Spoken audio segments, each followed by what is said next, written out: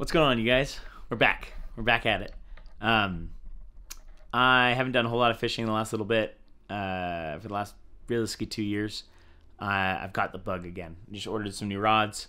We've gone on quite a few fishing trips lately, and haven't made any content. But I go back and I watch these videos that I used to make, and they're just really fun ways for me to have, realistically like a video log of a memory that I got to have an experience with people. And so I'm gonna start making videos again. I'm gonna make some fly tying videos. I'm enjoying fly tying again for the first time in years, because I'm tying my own flies. So instead of having to tie 3 dozen of the same fly, I can tie 4 of the same fly, just in case I am a clown and break off the first 3. And if I lose the 4th, well, I wasn't meant to catch as many fish. But I'm moving right now, if you can't tell. Just absolute chaos in my house. We're moving just to a different area, Reno. But it's got a garage, 3-stall garage. So one thing that 3rd stall is going to be occupied by is a boat that I bought. I had a really close family member pass away. It was my great uncle, who's realistically the reason I fly fish, honestly. He taught my dad how to fly fish, and he was a second dad to my dad. And he was given 6 months to a year to live, and that was about 3.5, 4 years ago. So we got a lot more time with him than we thought we would. And he passed away, and I bought his boat from his wife, and I'm basically gonna fix it up, clean it up. It's in good condition, but there's still some things that I need to put some money into to get it fixed. So I'll give you guys a tour of that in the next video. But once we get all that kind of good and going and rolling,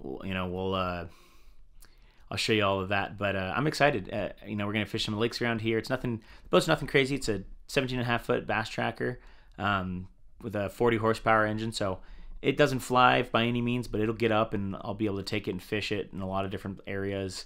A lot of smaller lakes that I can fish around here that I really enjoy fishing.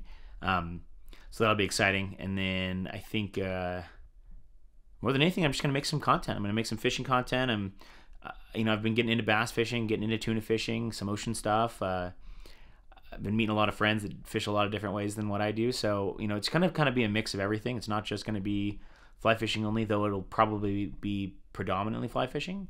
But I'm excited. If you guys are watching this, it's been a 1.5 years since I made a video, and I really appreciate you being around still. The big thing is just gonna be getting out and going. So just to kick this off, what's better than a really slow day at fishing at Pyramid? I fished the other day at Pyramid and didn't shoot an intro or an outro because I'm rusty. So consider this an intro, and just fished pretty hard all day, and it was really good conditions, but just nothing was eaten. Fished a few different zones, a few different methods. Stripped a little bit in the morning, fished some bobbers in the evening. But we'll get to that. We'll watch a little bit of that footage and just kind of the banter with the buddies. And then, enjoy. And I'm really excited. Hopefully you guys stick around and, still enjoy the content that I'm able to put together. But, yeah, we'll see you guys later. All right, so got all the bugs we need. Got stripping setups are all over here. We're going to go strip, see if we can get some stuff in the dark. Good to be back. What's up, gang? Let's try and catch some big fish at Pyramid. Dude, I can't believe there's only this many people here. No. Dude, usually it's half this distance between these guys. And twice as many people. Now, is Phil going to be able to really effectively fish this? I said, is Phil going to be able to effectively fish this?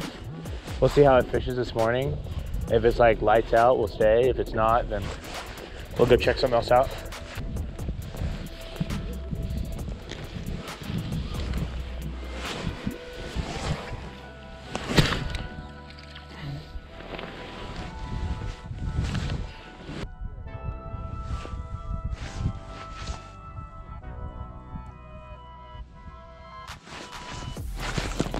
Yeah, there you go.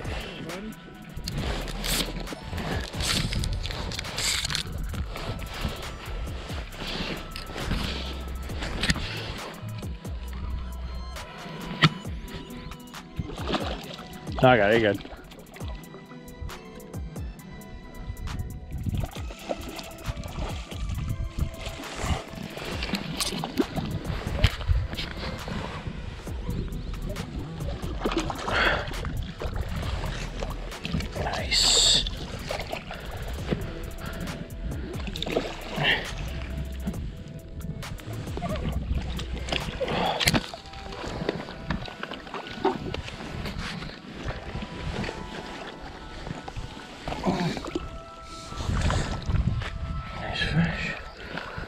on the strip. Ate that pretty good. Later.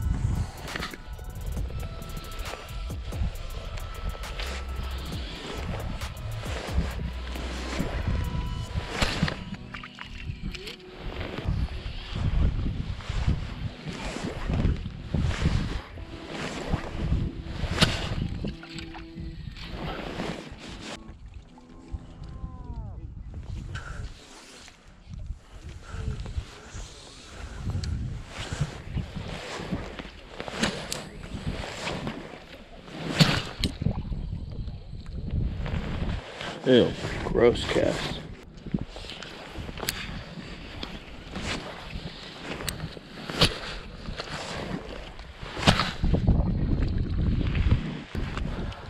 I'm about to piss my pants.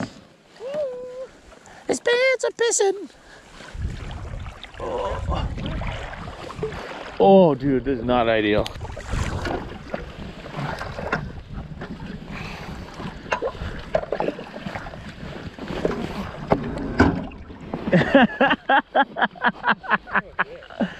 Phil just left. That's nice. The wheels are on the side. and the chair comes down just low enough that it hurts your wrist. Yeah, dude, I would just pick it up and carry it, dude.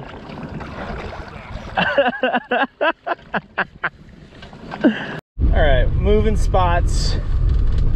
Stripping was not really the way. A lot of the beaches where stripping would be decent from right now they're all pretty shallow. When we get like this mix of high-low pressure with a west wind, I like to find a deeper shelf, and we're gonna head up north and we're gonna probably bobber fish for a little bit and see if we can find something. Here you go.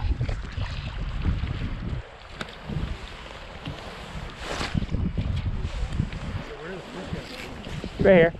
They'll eat in a second. It's good wind. It's good chop, good overcast. This is fishy. Even if it's one big fish, fishy, I don't care. Right. Darren, I hope you catch it, but I also hope I catch it. And I as well. And I hope Jake and I hope everybody catches it.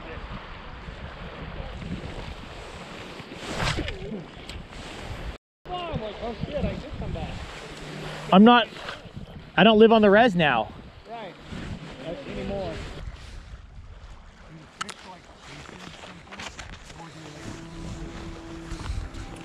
It depends, but both.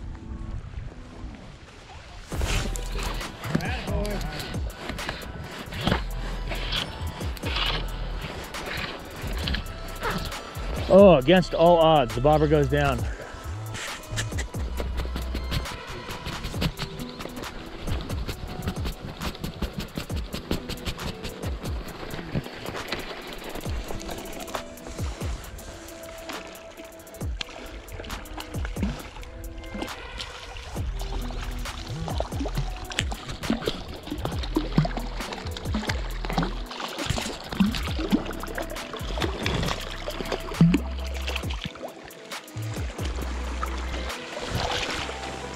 First cast with the black nickel bead fuchsia wire, or fuchsia. I got a bunch of them.